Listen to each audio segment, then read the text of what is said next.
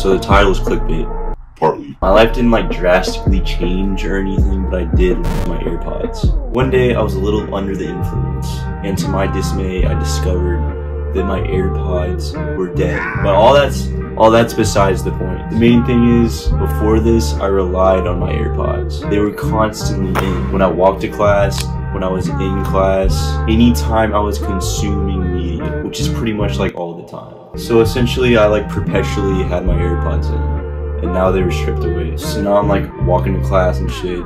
No music. I actually gotta like take in my surroundings. All I can listen to is like birds. You know, it's crazy that like the natural state that like I was supposed to be in, I couldn't even handle that. Like before I lost my AirPods, I was always like drowning my thoughts out of my brain. Which I guess like everybody does now, but like it's kind of like dystopian to me still. You know, at least from like my own self-reflection, I literally like avoid my own thoughts by like listening to music or consuming media or whatever it may be. So the point of this, you may ask, low-key like stop distracting yourself with meaningless bullshit.